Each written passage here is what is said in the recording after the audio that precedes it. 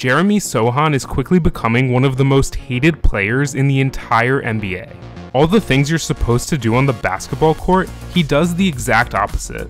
And I'm not talking about his rainbow of hair colors or goofy demeanor. I'm talking about taunting his opponents into being ejected, picking fights with the league's most fearsome enforcers, attacking future Hall of Famers on social media, ripping his own jersey off in the middle of a game, and shooting free throws in a way all other players are too embarrassed to even try. He has gotten into it with all-stars and bench players and opposing fans. Though he openly admits to studying the games of infamous irritators including Draymond Green, Patrick Beverley, and Dennis Rodman, he hates being compared to any of them. Because after all, he has only been in the NBA for a single season, and he's just getting started. But while his crazy antics may be shocking, even more shocking is that they are actually making him a better player and helping his team win. He played a pivotal role in one of the biggest comebacks in basketball history, already improved his foul shooting by more than most players do in their entire career, and despite being drafted as a defensive-minded power forward, is now somehow starting at point guard for one of the most exciting young teams in the NBA. Jeremy doesn't care what you think. He's too busy breaking basketball, and it's starting to rub off. Yeah, I mean, it was just in the moment. Standing out on the basketball court is usually a good thing. For Jeremy Sochan, he had no choice. Born in rural Oklahoma as the eldest son of two basketball players at D2 Panhandle State, he moved all the way to England at the age of 2 because of his father Ryan's professional career. His mother Annetta was from Poland, and he would travel there during his breaks from school to reunite with family. Wherever he went, Jeremy was the foreign kid. Luckily, his game did all the talking he needed to. While basketball is insanely popular in the UK, the lack of funding and organization means young players have few opportunities to put their skills on display. Despite showing out for his local team in Milton Keynes, things got so dire that Jeremy's mom had to beg the Polish Basketball Federation to give Jeremy a spot on the under-16 team. Luckily, the Sochans were kind of a big deal in Poland. Jeremy's grandfather had been the president of the Warsaw Basketball Association, and his great-grandfather was a national hero, having fought against the Nazis in World War II and survived a concentration camp. Coach David Mazur reluctantly gave Jeremy the last spot on the team, which turns out to be one of the best decisions he ever made, since Jeremy led Poland to the European Class B title in 2019, winning MVP. He then moved to the States to play for high school powerhouse La Lumiere, only to have his season cut short by the pandemic, move back to Europe to play in the German Pro League, dominate there, commit to Baylor, and finally move back to America to play for the Bears. Once he arrived at Baylor, Jeremy was all of a sudden a European player, which according to Baylor assistant Bill Peterson meant all of the other players thought he was soft. Jeremy made it his #1 mission to prove to everyone that he was not. This meant diving for loose balls, setting hard screens, boxing out aggressively, and becoming a menace on the court. His physicality didn't always limit itself to the opponent, as Jeremy one time landed on fellow Bear Matthew Meyer an inadvertent elbow so hard that it knocked out a tooth which Jeremy later found lodged in his own arm. He promptly removed it, bandaged up, and returned to the game. Having adjusted to playing in so many different countries, Jeremy no longer had any shyness about being himself when acclimating to a new team. Moreover, he knew exactly what it took to bring his teammates together.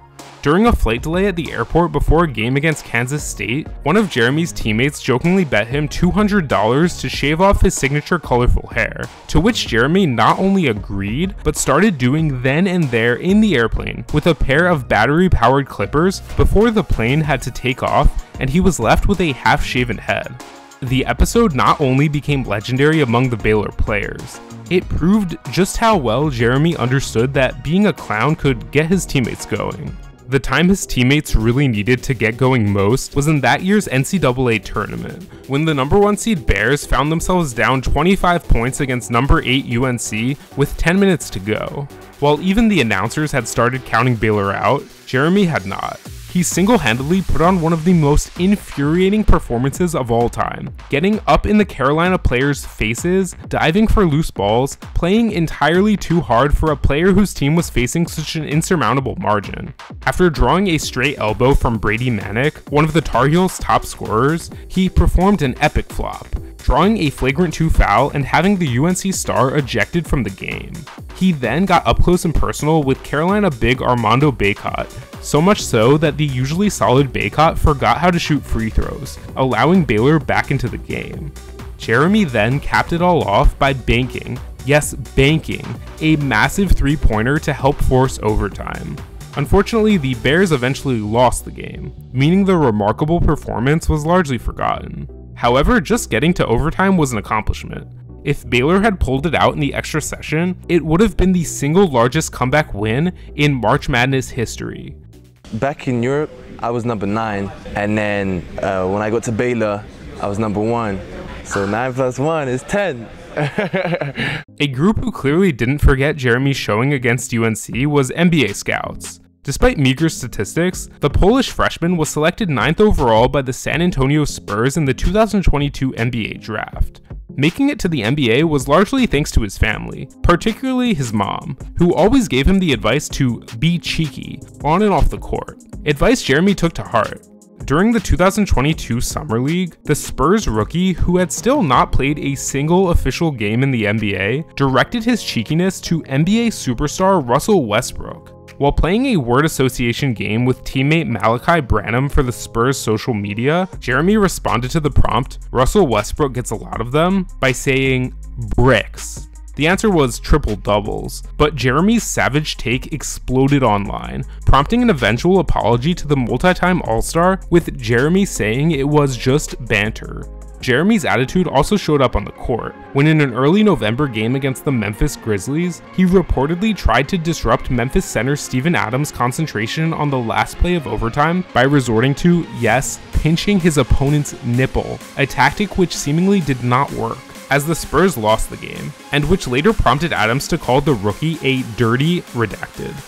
Then, in a January matchup against the Brooklyn Nets, he went up against noted NBA tough guy Markieff Morris, whose reputation for not taking any BS didn't stop Jeremy from jawing.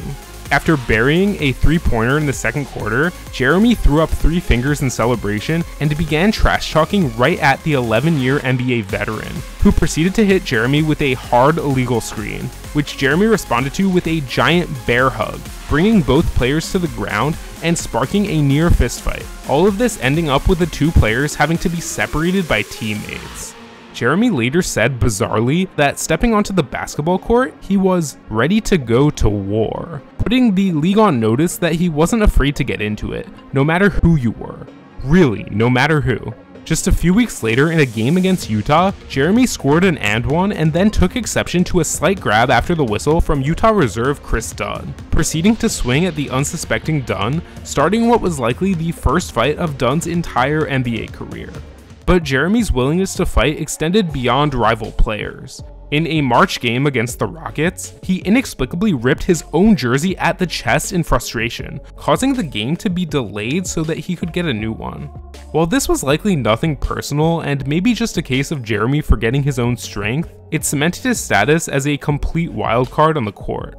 What cemented it even more was his decision to switch to shooting one-handed free throws, something few NBA players in history have been bold enough to even try, despite solid evidence that it actually improves free throw shooting. In fact, NBA legend Wilt Chamberlain, a notoriously poor free throw shooter, started shooting one-handed during the 1961-1962 season, only to see his foul shooting climb a full 11 percentage points. Wilt quickly abandoned the approach because he felt it made him look silly. NBA players as a whole are incredibly reluctant to do anything different, especially on the free throw line, when the arena's entire attention is on them. Hall of Famer Rick Barry spent his entire career getting made fun of for shooting underhanded, even though he made a ridiculous 90% from the line. Shaquille O'Neal, one of the worst foul shooters of all time, said in his autobiography that there was a 0% chance he would ever shoot underhanded because he was too cool for that. If anyone was willing to try something unusual, it was Jeremy. After a suggestion from Spurs assistant Brett Brown, he started shooting one-handed in practice and began making his foul shots consistently. One day, Spurs head coach Greg Popovich told Jeremy he was shooting that way from now on, and not just in practice. After changing his form, Jeremy went from 45% to 69% by the end of the season, meaning he went from a terrible foul shooter to a pretty good one, just by being unafraid of making a fool of himself. I don't really care, so if it works, it works. And I mean, I was like, let's do it. Most NBA players that are afraid of making a fool of themselves respect the hierarchy of the league's best players. Rookies keep their mouths shut, and you better not criticize someone who is better than you. All-Stars, well, they're pretty much untouchable. Jeremy skipped just the All-Stars and went right for the league's most legendary player, tweeting from home while watching LeBron James sell some contact in the Lakers playoff series against the Nuggets. Why does King James flop so much? Aside from questioning whether LeBron was truly the king, he called out the chosen one for flopping, something that even professional TV talking heads paid to generate controversy are scared to do. Even the boldest NBA loudmouths keep their trash talk limited to one or two opposing players. Jeremy extended it to an entire fan base. During the 2023 NBA Draft Lottery, the Houston Rockets had the highest odds to land the first pick, and with it French phenom Victor Wembanyama, one of the most hyped prospects of all time. However, when Houston lost out, earning only the number 4 pick, Jeremy mocked the team's fans on Twitter, posting a video collage of sad Rockets fans reacting to losing the lottery. Then when the angry Rockets fans responded by starting an entire Twitter Spaces with the whole purpose of roasting Jeremy, he decided to join in and take part in the roast of himself.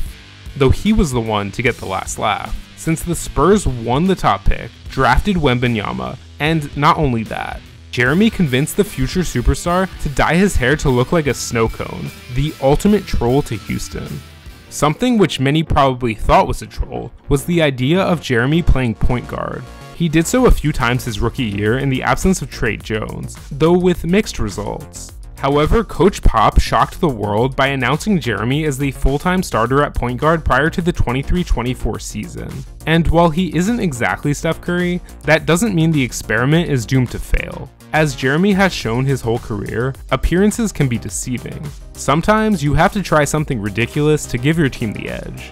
Throughout his globetrotting basketball journey, the Spurs star has realized that defying expectations can be the key to unlocking a level of play beyond what many think possible. There's a method to the madness, and basketball better watch out.